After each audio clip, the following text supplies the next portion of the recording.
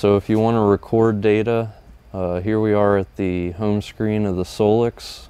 You'll simply go into the record menu from the home screen by tapping that record icon.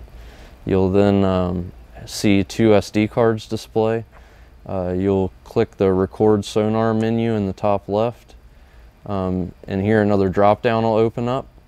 You want to look at your recording sources and confirm that they are what you think they are. Here you can see that we have 2D down imaging and side imaging selected, and we're also saving to SD card 2. You can configure to save to either SD card slot. To start your actual recording, simply click Start Recording.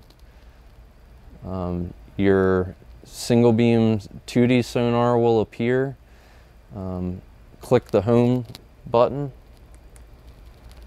You can then go into your Views tab. We prefer to use a chart and side imaging hybrid view for our surveys. You can confirm that you're recording side scan data with the red dot that is flashing in the upper left corner. Additionally, when surveying for crab pots, we prefer to survey at 455 kilohertz. So to configure your sonar frequency, click on the side scan pane of your display. Click into your side imaging menu, scroll down until you see side imaging frequency select, and you can then select 455 kilohertz.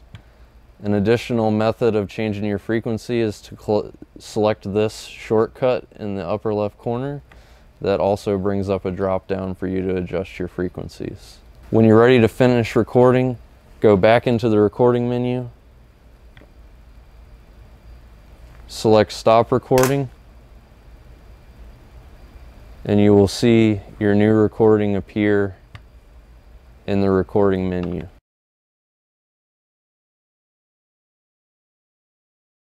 If you would like to visualize your recorded data, you can play the data back on the Solix display itself. In order to start playing your data back, just select the Start function. In the same way that it did when you began your recording, it'll start at the 2D sonar interface. You can go back to the home screen, select the desired view, and you will see your recorded data in the side scan pane. Alrighty, so once you've recorded some side scan data and you'd like to play it back and visualize it on your Solix unit, you can go back into the recording menu and select a file that you'd like to play back, and simply select Start. Just like when you started recording, the Solix will go back to the 2D sonar view. Go back to your home screen and navigate to the desired view. And you'll be able to see the side scan waterfall playing back and the progress of the boat on the chart as well. To control the playback of the sonar, you can click into the side imaging menu at the top left of the Solix. Enter into the sonar playback menu, and you can control the playback from here. You can pause it, stop playback completely, and start playback of the file as well from the very beginning. You can also fast forward the data, although this will cause it to smudge a bit in the playback. As you can see, the data quality decreases a bit and pixelates as you speed up playback. If you see targets while you're playing back your data or while you're recording data in your side scan waterfall, you can select with your finger, tap and hold on the target in question, and you can create a waypoint on that target.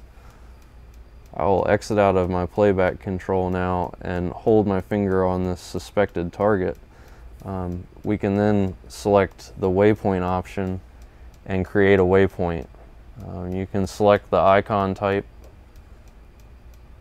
that you'd like and exit out of that menu, and the waypoint will appear now on your chart view.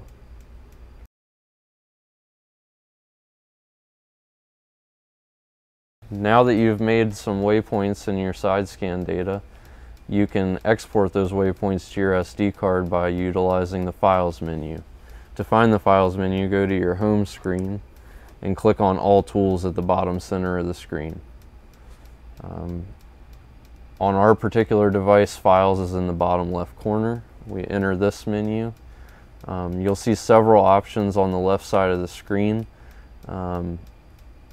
You can export your waypoints by selecting Export Nav Data at the left, and you can select a location on either of your SD cards. It'll export the data, and then you'll receive a confirmation message. If you have waypoints on an SD card and you'd like to upload them, navigate to the Files menu. You can do this by selecting All Tools at the bottom center and selecting Files. Once you're in Files, you can select Import Nav Data. You can import from either of your SD cards. We'll import from SD card 1. Select the desired file to import. The Solix will begin importing them, and you'll receive a confirmation message that the waypoints have been uploaded. We can see 116 were in this case. You then can navigate to your chart to verify that your waypoints have been uploaded, which in our case they have.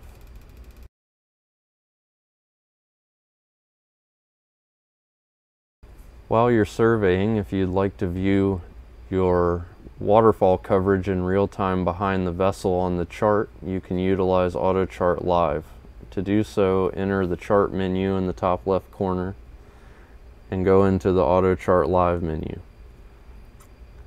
In order to make the mosaic display on the screen live, ensure that the box in the top right corner of the Autochart Live option is selected. Additionally, scroll to the bottom of this menu and enter the Mosaic Live menu. Do the same thing and make sure to check the top right box in the Mosaic option. If you'd like to record the Autochart data as well as your raw waterfall data, you can select the record option at the top of the Mosaic Live and the Autochart Live menus. Once both the Autochart Live and Mosaic Live options are selected, you should begin to see a waterfall form behind the vessel on the chart at the top of the screen. Here we have some lines displayed from a previous crab pot survey. We used Autochart to do the line spacing for this survey that you see on the chart at the top of the screen. By lining up the edges of the Autochart Mosaic Live display, we are able to achieve efficient side scan coverage of the desired survey area.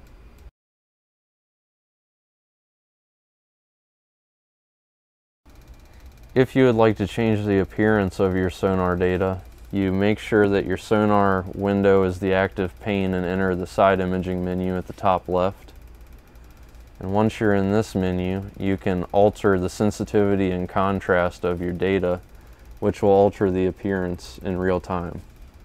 This doesn't at all affect the recorded data, and all Humminbird data is recorded at maximum range with no gain corrections applied for post-processing. So any adjustments that you make while you're recording will not be reflected in that recording, which is important to know so that you can have freedom to do what you please as you're recording your data.